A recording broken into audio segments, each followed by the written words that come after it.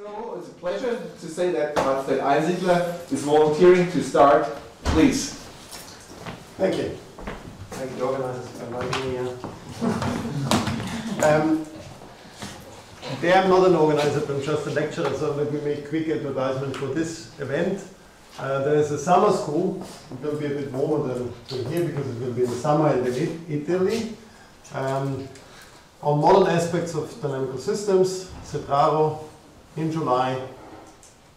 And you should apply, you will find it by Google, you should apply by the end of April, just in case you're interested in that. Group photo is at 10:30, I just checked. So tomorrow at 10:30 we have the group photo.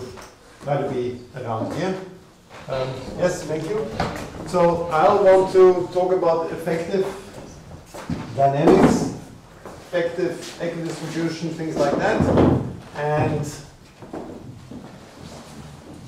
it's sort of a mouthful. The whole thing that I want to explain is quite a lot. So I want to also go rapidly, but I don't want to lose you all at once. So I'll start with something more basic and move up through the ladder.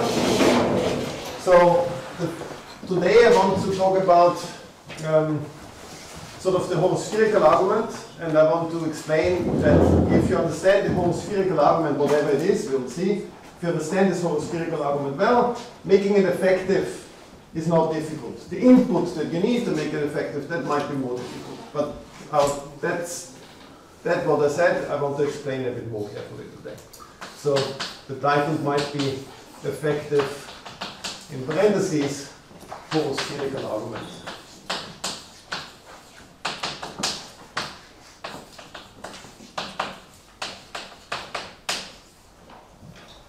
For equidistribution, for measure classification, things like that. But let's set up the space.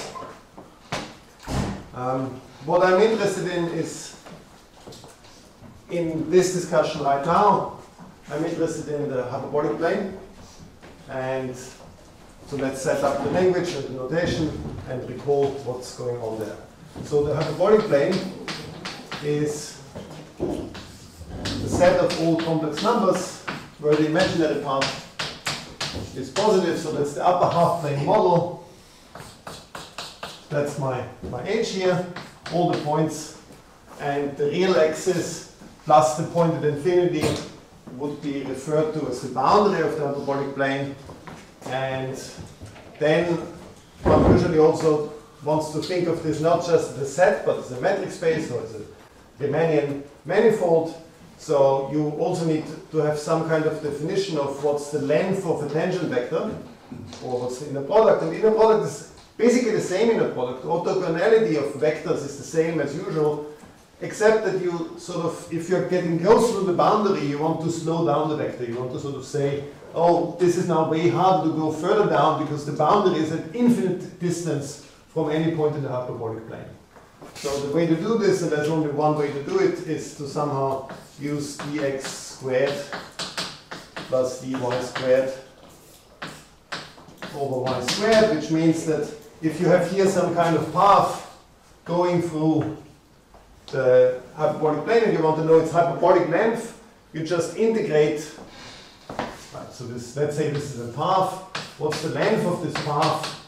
You integrate from a to b, which is the domain of the path, and you take the standard derivative of the path, but then you divide by the imaginary part of the current position of the path, and you integrate that, and that would be the length of the path.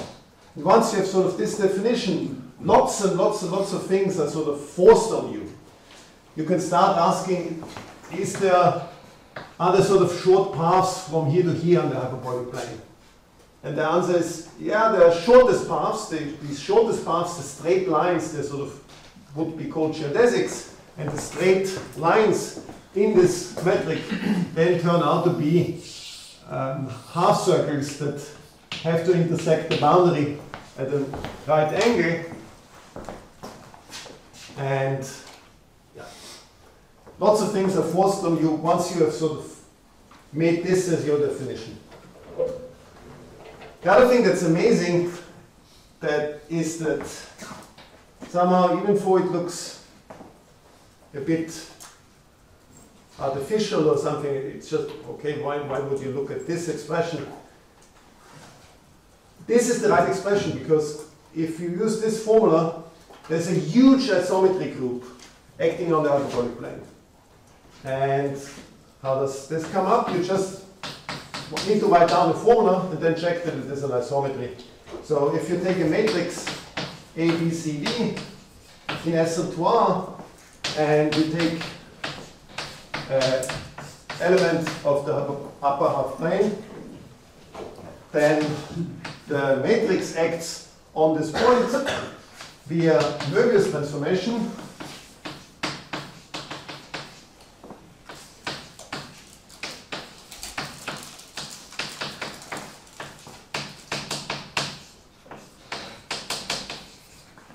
And it's basically sort of matrix multiplication. You think of Z as Z index 1, sub 1, and then you do a matrix multiplication, except that you again normalize it.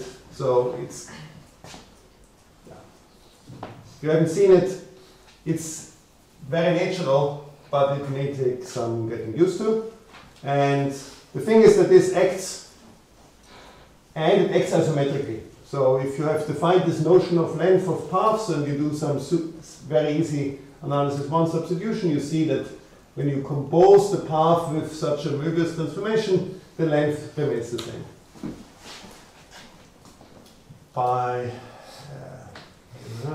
And isometrically, that's important. Of course, it also acts smoothly, right? Because how can this not be smooth? It's just a ratio. So this action also extends, and the action extends to the tangent bundle of the hyperbolic plane, which I just define ad hoc as all the elements where the Z is in the hyperbolic plane, and the vector has no constraint, because the vector is sort of the current speed of a path that goes through Z. So the vector has no constraints, but the Z is constrained to be in the space. And I said already isometrically, and then there's another calculation. Those are fun calculations. You just would take sort of all of the lecture today to actually do it. So if you haven't seen them, do those calculations. They're really fun to do. Namely, it actually preserves the unitangent bundle because of this isometrically here, and preserves T1H consisting of all ZV in TH, where if I take the norm of the vector and divide by the imaginary part of Z, this is equal to 1. That's sort of the regular 2 norm, the regular norm in the, here also, regular norm in the complex plane. And this is the modified norm, the Riemannian norm of this tangent vector, and I want only those vectors that have length 1 in the hyperbolic sense, and because the action is isometric, a vector of hyperbolic length 1 would go to a vector of hyperbolic length 1, which is a very easy calculation. You don't need to integrate to do that. Okay? And extensively,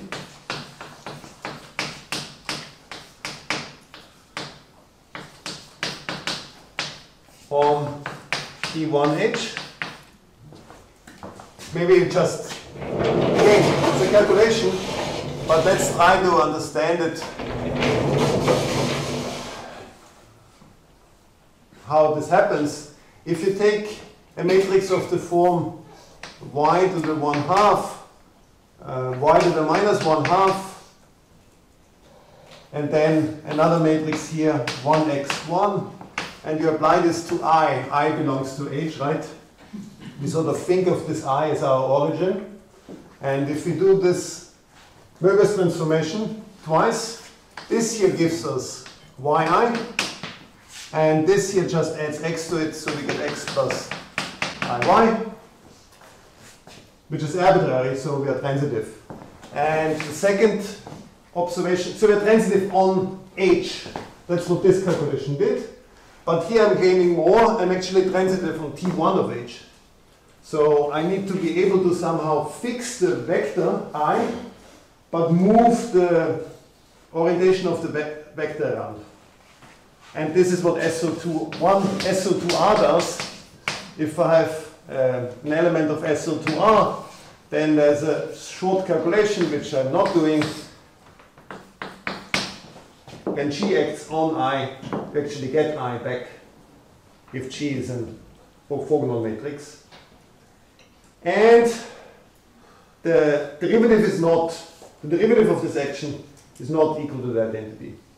So actually what happens is that the vector at I, say pointing north, will be rotated by SO2, will be rotated around at twice the speed of SO2. It's just any addition formula is needed, so it's not very deep. Concrete calculation reveals this fact. Okay. It's not simply transitive. But it's not simply transitive by a very small margin, because minus identity acts trivially. Which is immediate from this formula here. If you have here minus 1, 0, 0, minus 1, you just have minus z over minus 1. So you get z back. So this acts trivially. So the upgrade of this transitivity up there is that PSO2R, which is SO2R mod the subgroup plus minus the identity modulo the center, acts simply transitively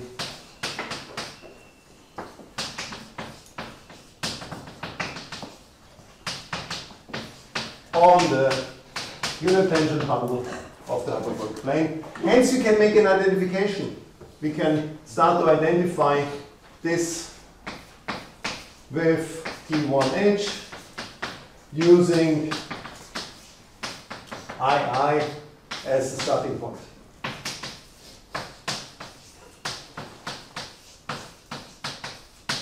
Right? Orbit is isomorphic to group mod stabilizer. If there's no stabilizer remaining, then you get an isomorphism because of transitivity. But you need a starting point. You need to make a choice of the starting point. And let's just choose the vector pointing north at I as our starting point. Okay. Yes. Now, I want to use this identification in the remainder of all my lectures. I will just talk about the group and have geometric intuition about what's really going on. But my calculations I do in the group. It's much easier to multiply matrices than to always do Möbius transformations. Right? So that's somehow my background. To motivate why we are looking at this group. Now, left multiplication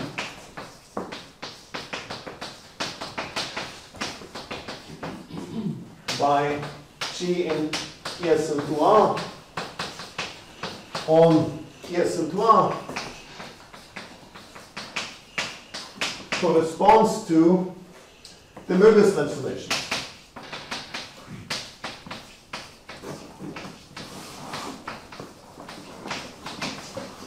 And are isometric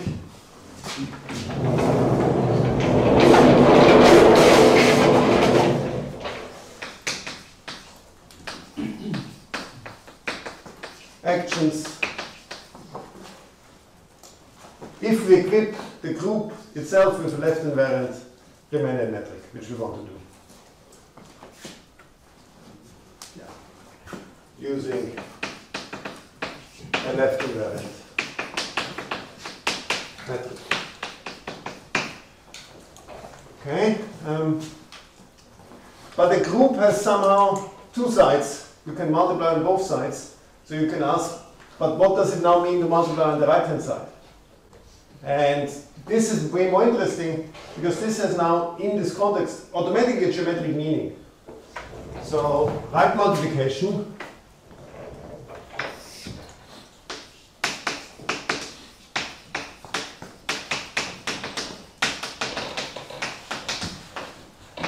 by diagonal matrices, for instance,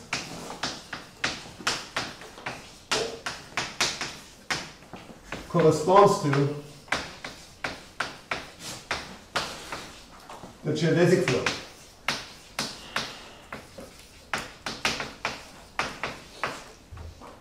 What do I mean by that? I drew it before somehow, but let's draw it again. I have here my upper half plane. I have a vector, I have a point. And now I said before that a vector and a point, no, I didn't say it like that. Now I say it like that. A vector and a point determines a direction that I want to follow, determines a geodesic, a unique geodesic. So there's a unique circle touching the boundary at a normal angle, intersecting the boundary at a normal angle, going precisely for the point through precisely this direction, in precisely this direction. So, and the geodesic flow is doing the following. It's just saying, okay, you started with this z and this vector, and then after time t, you are here. So that's geodesic flow at time t applied to zv, and if you want to make it, say it super complicatedly, there's actually a differential equation that sort of determines where you need to go after time t.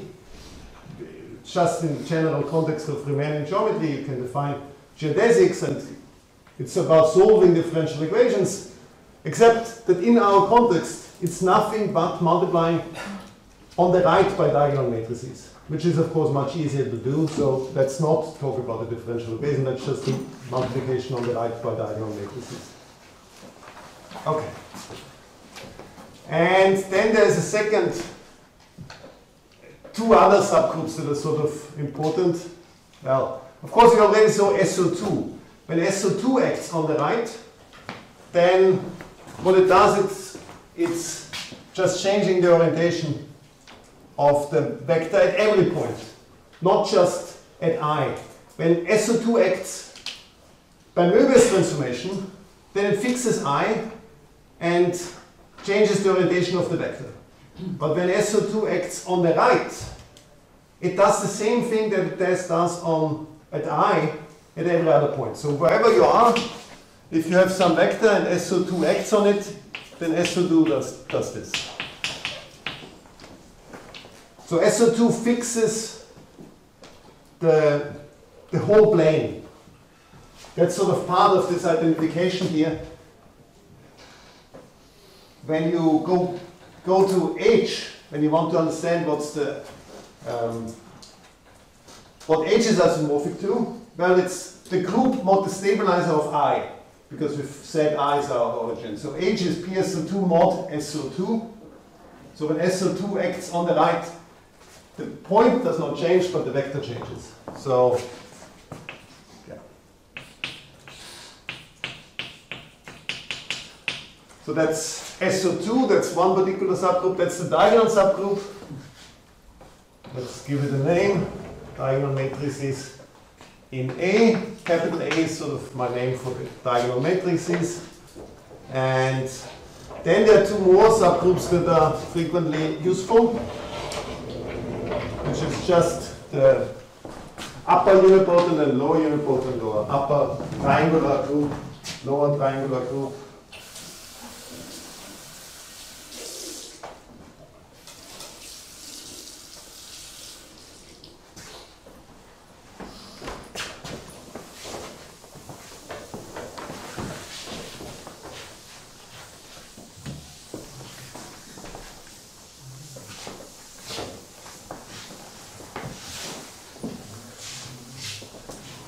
You are allowed to interrupt, as was pointed out before.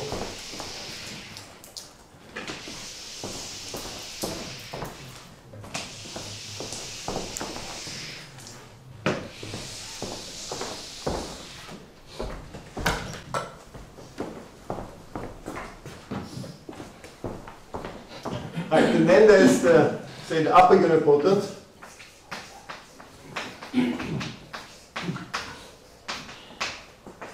Group U, Ux equals 1x1, x and r. When it acts on the unit tangent bundle, it parameterizes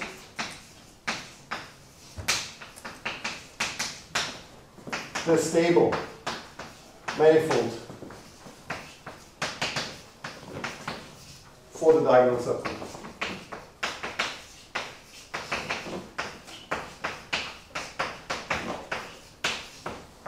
Luckily, up there I didn't tell you the precise orientation of the diagonal subgroup, so I'm definitely correct here, right?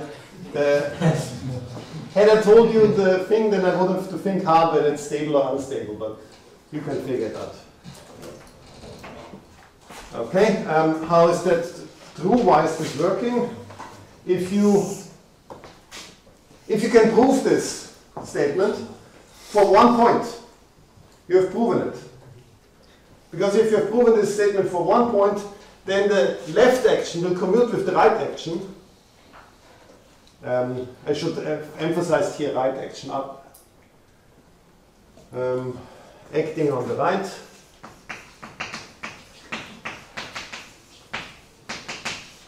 The left action commutes with the right action if some statement like this is true for one point. Because of the transitivity of the left action, it will be true for every point.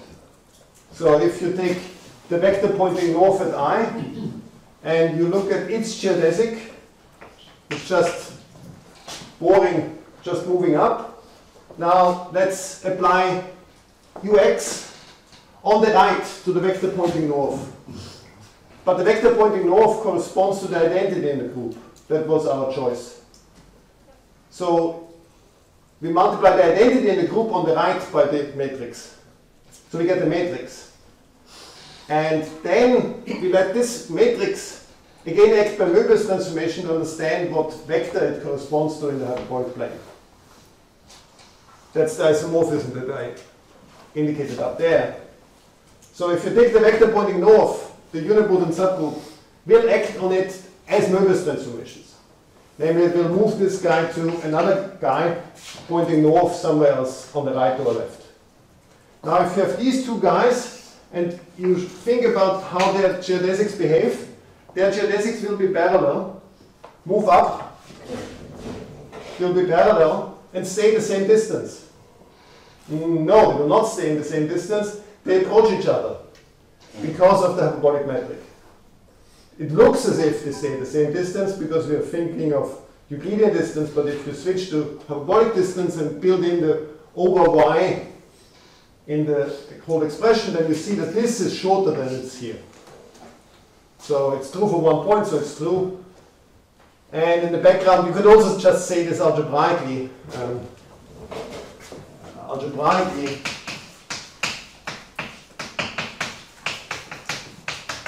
This corresponds to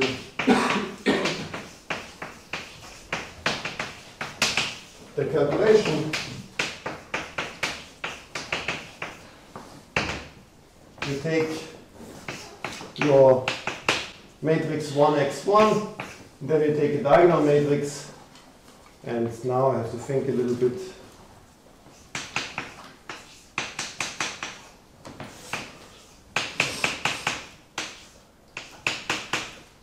Yeah, that's the right one. Thanks. If you conjugate the unipotent by the diagonal subgroup, then what you realize is that you get this unipotent back, but it will be the x parameter, the parameter that makes it not trivial, not the identity. This parameter will shrink when you conjugate it this way. And there's a choice of orientation, whether it's a plus or minus 1 here, and everything else is sort of determined if I fix this. And there's a choice of whether I look at upper or lower unipotents.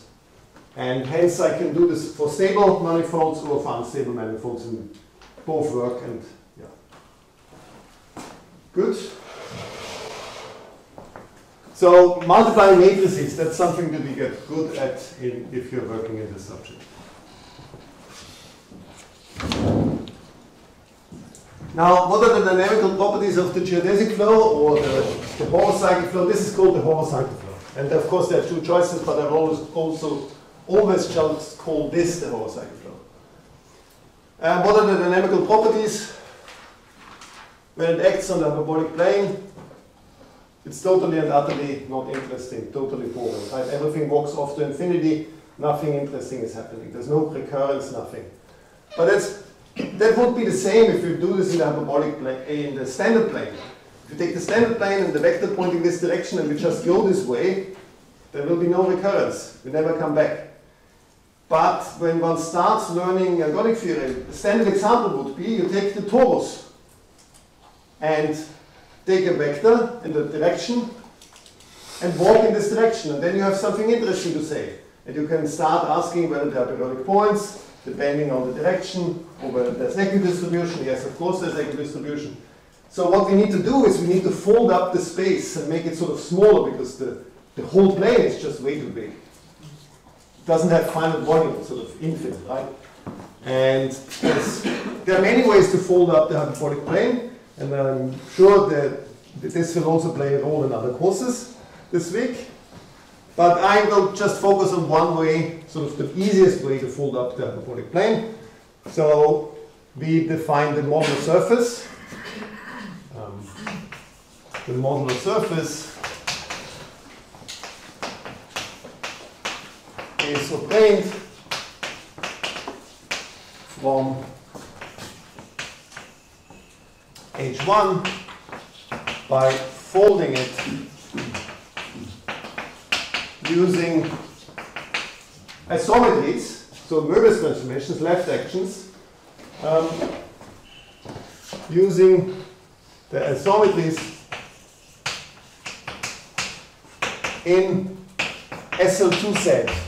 Right, sort of seems natural that we try integers out, because when we folded up the Euclidean plane to become the torus, we also used integers. So this is a good attempt, and it is indeed a very nice space. You take the quotient of the hyperbolic plane by these isometries. And you can take the quotient of the group or the unit tangent bundle by this discrete subgroup on the left. And you should think of this as the unit tangent bundle of this manifold. Now, of course, someone will tell me it's not a manifold, and then if someone tells me that, he can explain to everyone else that in the break, but let me just ignore that. X is a manifold, so X is beautiful. Now, M has 2.5 year points.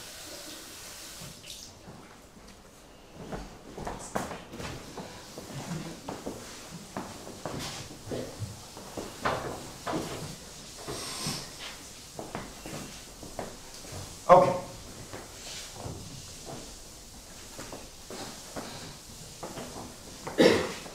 How does this look like? We want to understand how this looks like so that we get some feel for this quotient.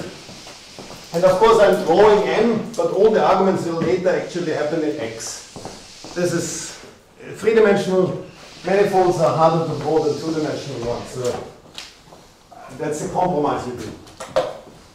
How does M look like? We need to look at Möbius transformations that sort of can fold up the space. One Möbius transformation that's definitely in SL2Z is this 1, 1, 0, 1 matrix. It will just translate by 1. So if we are looking for a fundamental domain and we want to don't have equivalent things that are equivalent for this map, we should look at a strip of distance 1. Because translation by 1 will be identified. And the standard thing is to look at minus 1/2 to 1/2, why not? And just say, okay, Now I have this thing. That's already much smaller than the hyperbolic plane. But there's a second isometry that's that together with this one will generate SL2Z. And that one has a different Möbius transformation. Namely, it has the Möbius transformation Z is mapped via this Möbius transformation to -1/Z. That's some kind of inversion on the unit circle.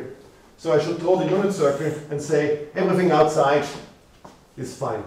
Because if I'm inside, I can apply this map and get something outside. And okay, it's not a proof, but hopefully it's believable and it's not too difficult to prove that this triangle here is now a fundamental domain. It's a triangle because all sides are geodesics, right? So this is identified to that via this transformation, and this side is identified to itself via this transformation. Okay, and now we can start asking, what does the geodesic flow look like when it acts on X, on the unit tangent bundle of this surface? So, geodesic flow.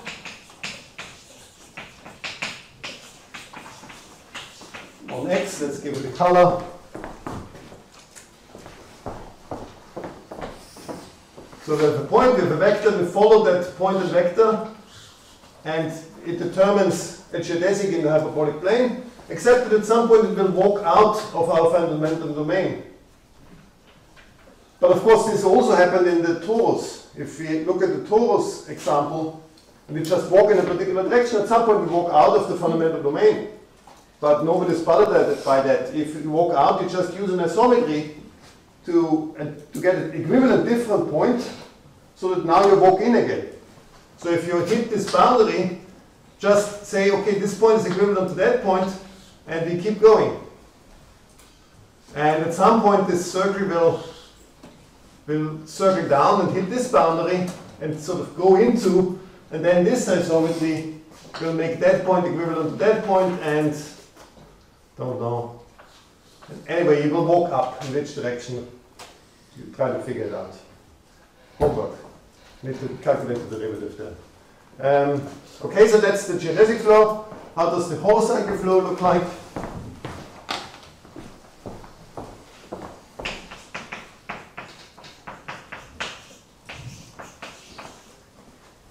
I didn't show you before how a whole cycle orbit in the hyperbolic plane looks like, but let's just fix that right now.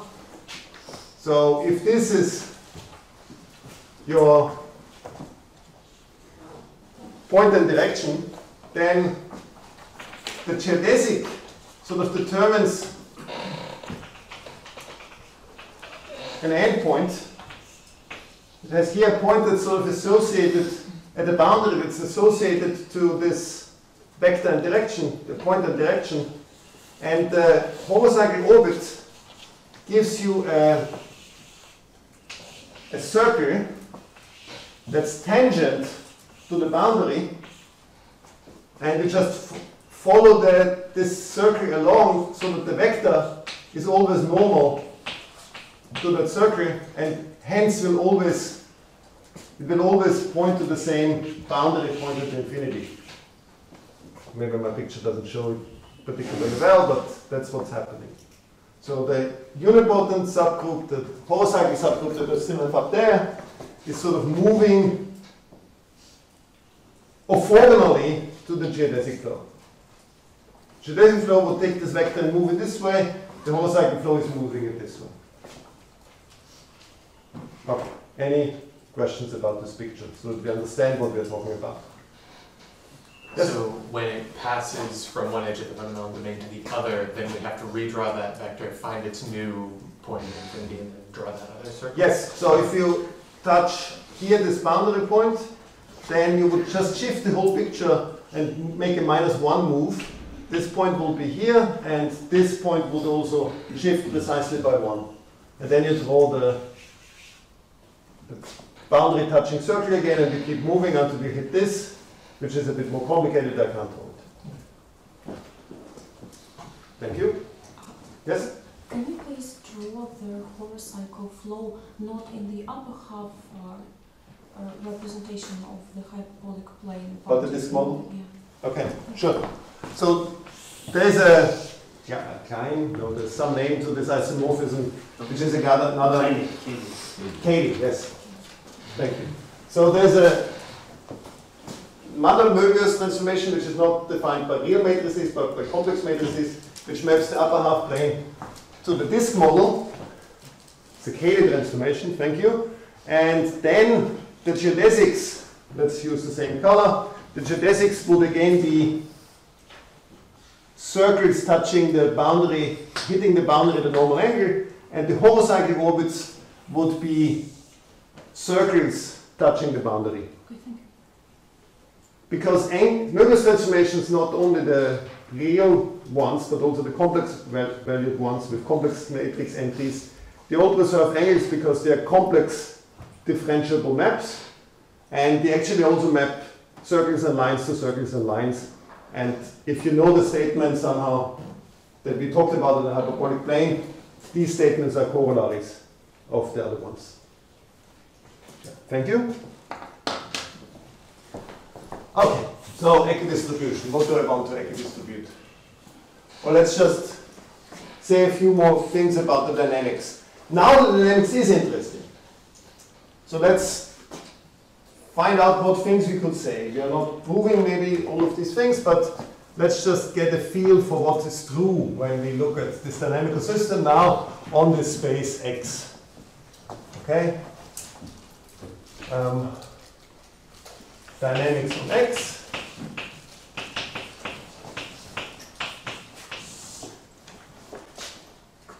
You could start sort of with the big thing, the big group, PSL2R. PSL2R acts on the right on X, right? Because X is a quotient G mod gamma. Gamma is on the left, you can still act on the right by G. When you act by G on the right, you're transitive. So that's not particularly striking. But you can now ask whether some kind of transitivity would still be true if you go to subgroups. Of course, that's not true. That's sort of the Boltzmann hypothesis of Boltzmann, formulated in a way that was totally wrong. But you can ask whether, when you go to the subgroup, you're still ergodic.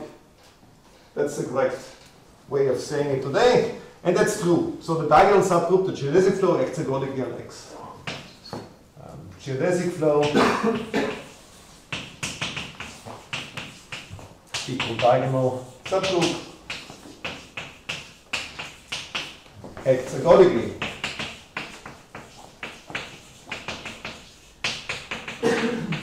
X. Horocyclic flow acts ergodically.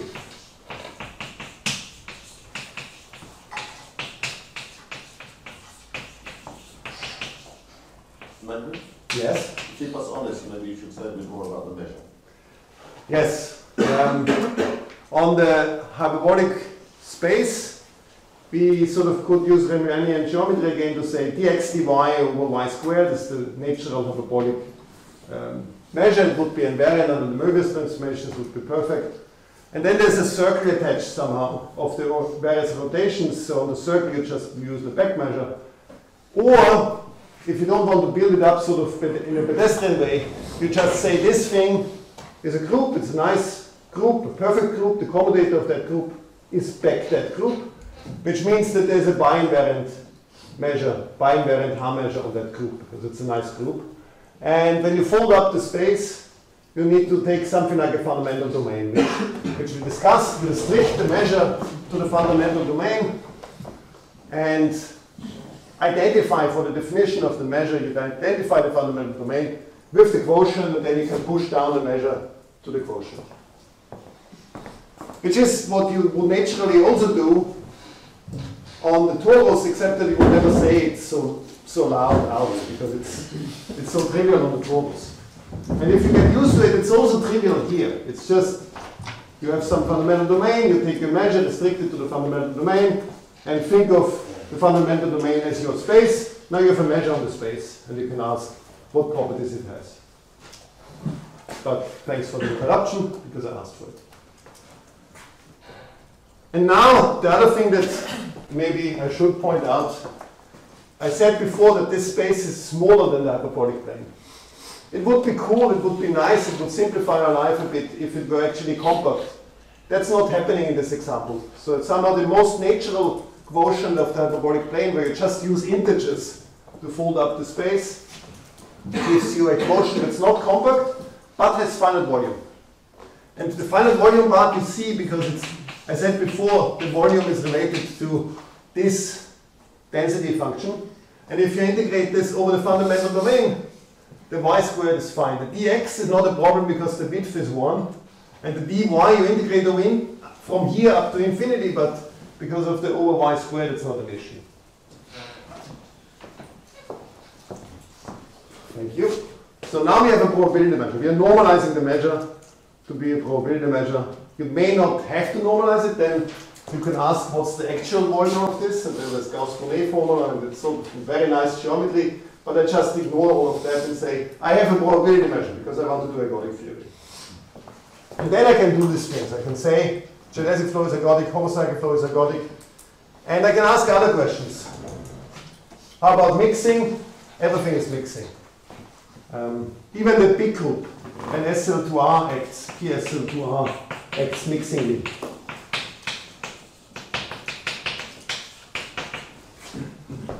And then you can ask what's finer properties about the geodesic flow. Geodesic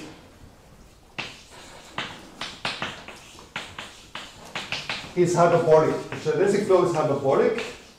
I don't want to define it, but somehow point out some consequences of this. Namely, there are lots of different orbit structures.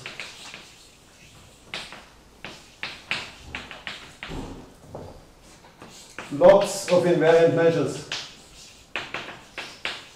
And lots is just something you couldn't possibly classify this. There's just way too many things around that you could hope, you can't even hope to classify this ever. It's just too wild.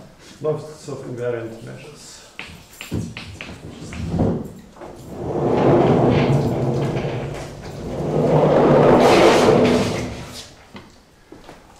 While the homocycle flow is completely different,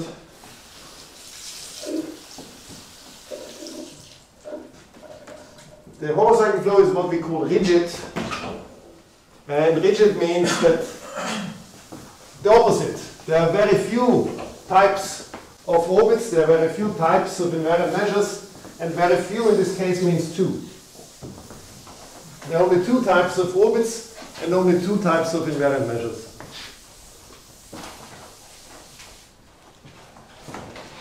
And that's very different from lots, when you can't even hope to classify them ever in the future.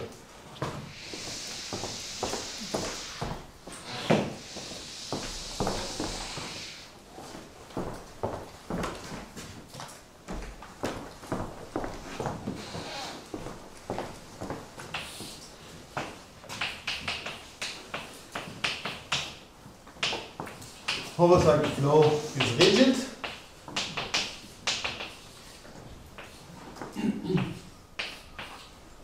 Two types of orbits. 2 types, I should specify it a bit further to make it more correct. 2 types of ergodic invariant measures.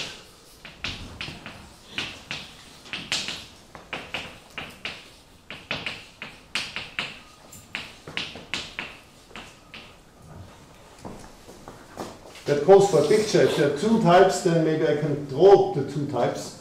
So let me draw two times the modular surface.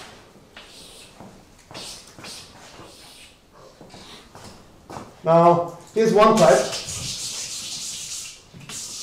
H measure.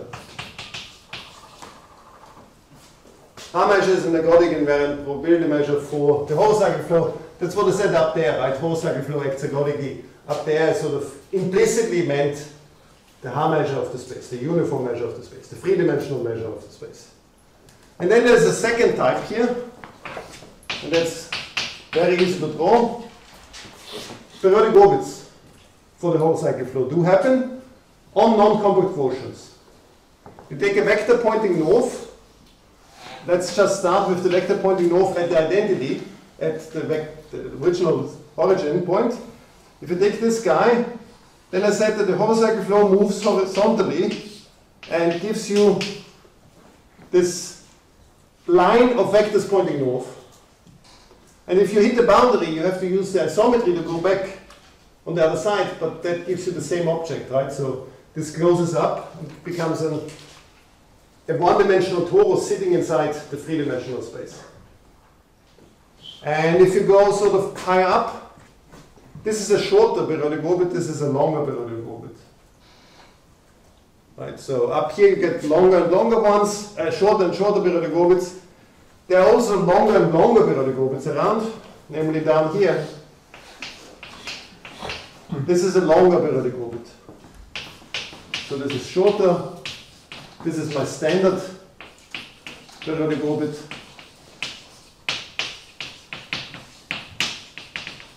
And this is longer.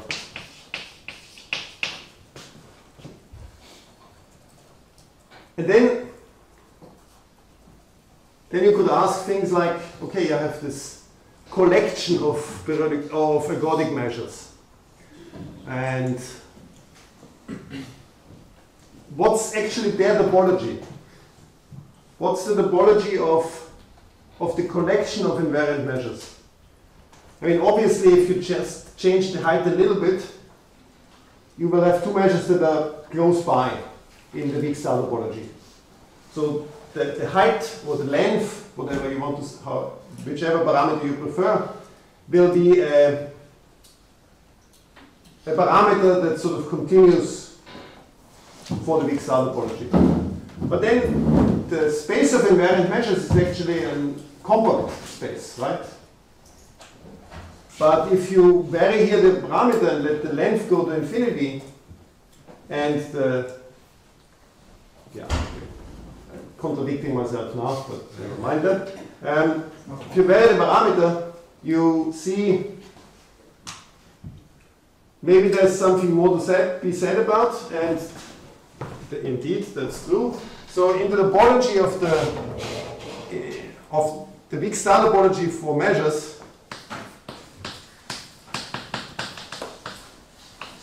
for probability measures, the ergodic ones look like a line, that's this line here, but then there's a hole when the periodic orbits get shorter and moving to infinity. And the hole is sort of the measure zero, because these things, when you move up and up and up, these measures converge to the zero measure in the weak-star topology. So there's a hole in the space of probability measures. And then you can ask what's happening on the other end, and the other end is precisely this. So the other end is filled, and when you move the periodic orbit sort of further down, nobody is worried about the periodic orbit being down here, so far away from the fundamental domain. Would have expected the question, maybe by now everyone is asleep. So when I draw a periodic orbit down here, what could I possibly mean?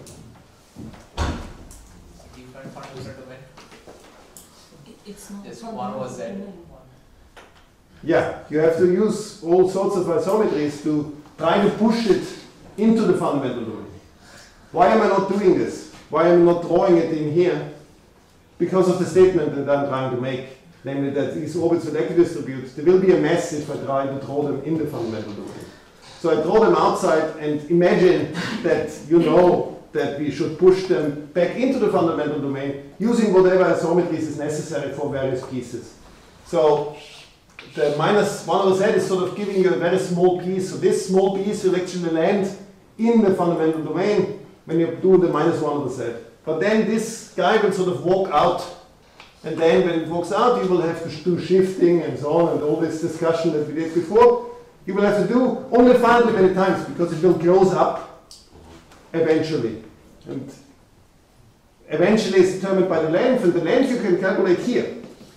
The length you would calculate in this picture, but you would have to sort of imagine it in the fundamental domain. Anyway. But actually, I mean, this picture is one of the things that allow you to calculate the horizontal flow. Is that the point of view down there is much easier to calculate. Yes, exactly. So what am I talking about? I'm talking about the theorem of Sarnak. Namely, the periodic orbits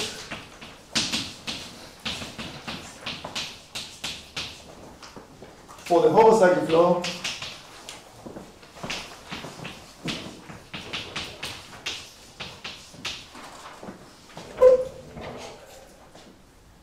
converge to H measure, to the H measure, normalized H measure,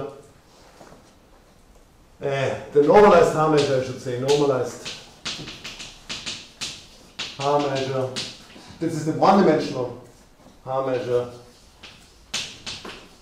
on the periodic orbits for the homocycle flow converge to the normalized three-dimensional H measure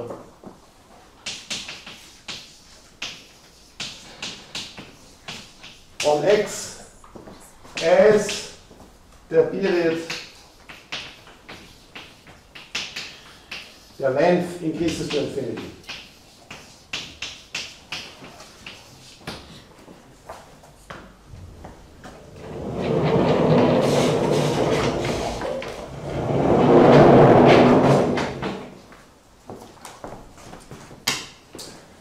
I will write down sort of what this means in just by definition. Big star topology, maybe we can start there, but let me write down what it actually means in terms of continuous test function and so on. And then I'll upgrade the statement. And that's also the theorem of Sarnak, because he did not apply the method that I want to explain.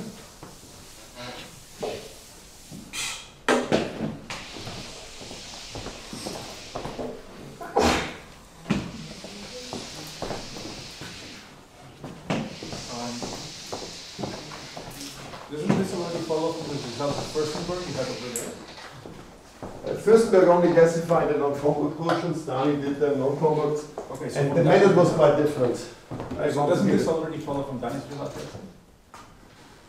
No, not really. I mean, Dani and Smiley had some paper that would give you that too. But again, the method that I want to give you is easier than what they did.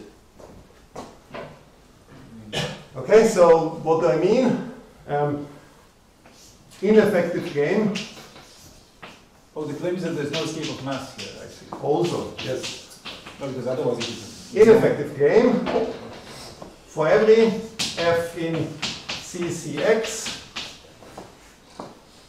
We have, I integrate from 0 to 1. My function gamma is PSL to Z.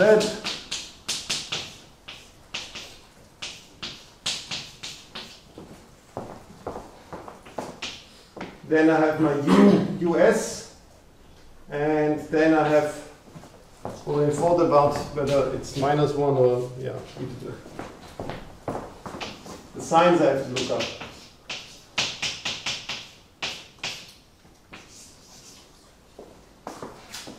ds, so that's a one-dimensional integral. And this converges to the three-dimensional integral over the whole space.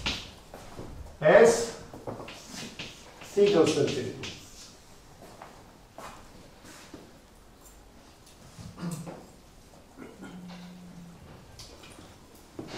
Or it might be minus infinity.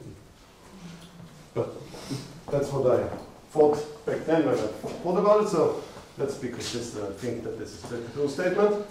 I need to be careful, right? Because if I choose the sign correctly, I'm walking off to the zero measure, and then this will not be true. I think that's where you're going right now. Yeah. That's this danger. As the length goes to infinity.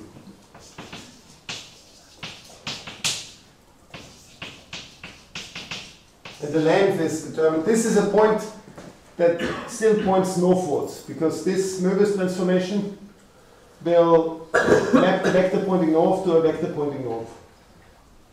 And then there's the unipotent that moves it horizontally around. And for one choice of sign, the length of this periodic orbit that I'm getting here goes to infinity. And then there's this game. This is the ineffective game, which is much easier to prove.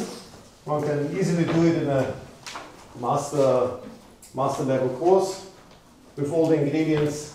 Slower than this, maybe one can easily do it. And then there's the effective game, which is sort of the beginning of the story that I actually want to talk about. For every f in C infinity x, we have, instead of just saying there is convergence and you want to know how close it is, well, I don't tell you, because I only tell you eventually it will be close, right? Here it's totally no information is being surveyed by how long do you actually have to wait. That's not discussed yet, just in the limit it's true. That's sort of typically what ergodic field is very good at. In the limit it's true. But sort of making effective statements requires more structure of the functions and way more mathematics. So this proof, no matter how you do it, this proof is way harder than the other one. And uses way more structures, which is cool, but yeah. So instead of saying something happens in the limit, I write down the same integral.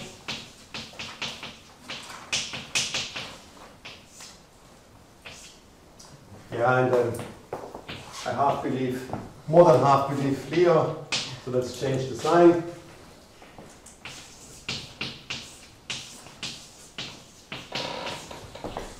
So I'm comparing that expression, the integral over the one-dimensional periodic orbit. I'm directly comparing it to the integral over the whole space. I get some implicit constant that someone could figure out, but it's not my focus. The point is that it's absolute. It only depends on the surface that I'm studying.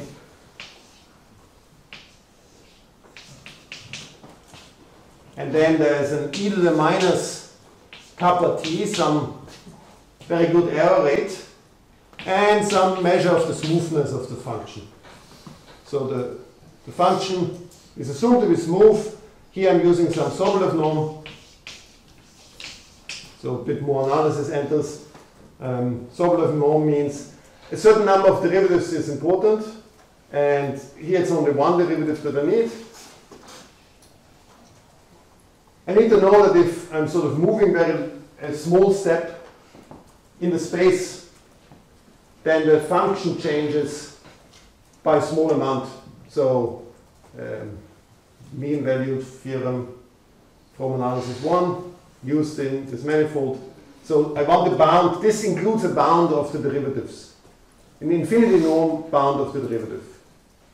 Manfred? Yes? Which direction of, is there a directional derivative that you're interested in? Or? You use all of them. So you use 3 of them, and you take the max, and then there's an absolute constant that you didn't really care about. So and you really which care about all derivatives?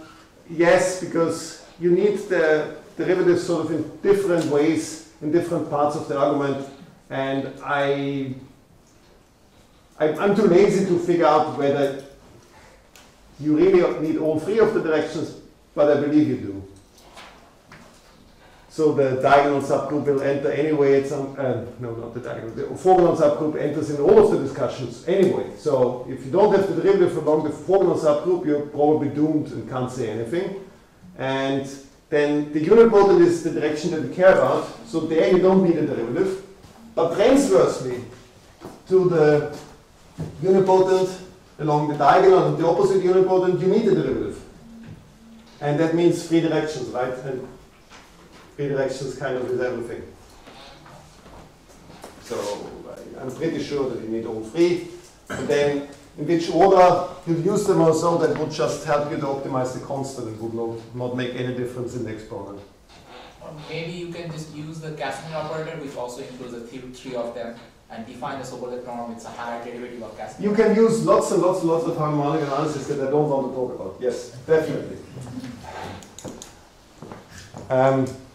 Right, so my plan for today was, for this lecture was to actually prove this completely and to give you an idea that the proof of that is the same as the proof of that if you know effective mixing. But I'll guess it's the plan for today now and not for this lecture. Good. Thank you.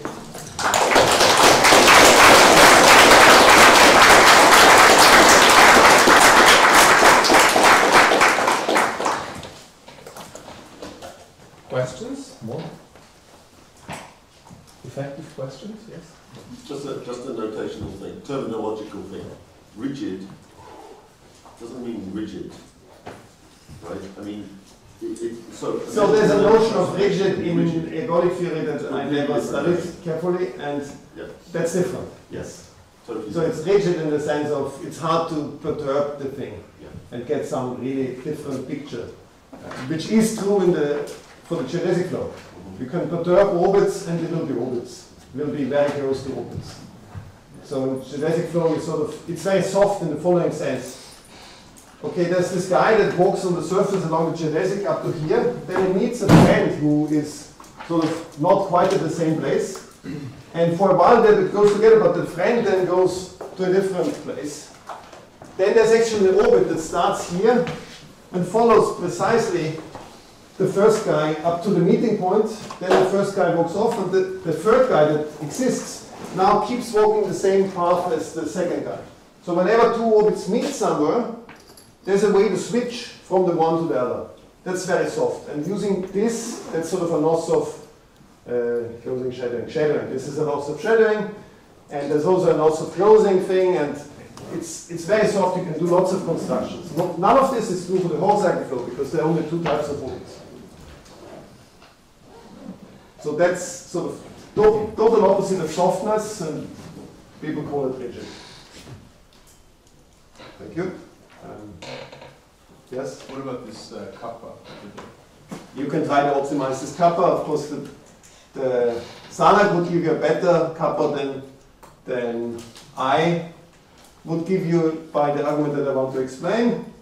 And if you get the optimal kappa, it's a million. Because the optimal kappa is the Riemann hypothesis. So it means that you probably don't get the optimal. No, you're right. I'm wrong. That's not a spectral gap. Let me see. What you get is maybe the wrong cellular conjecture or something.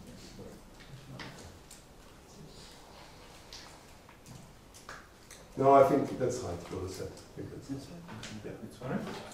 And no, it's not the spectral gap would give you something, but it doesn't give you the correct thing. The correct thing is conjectured to be much better, and the correct thing. Oh, I see. Yeah. Yes. Which is not what I'm going to tell It you. will be, I guess, Lindelöf, right?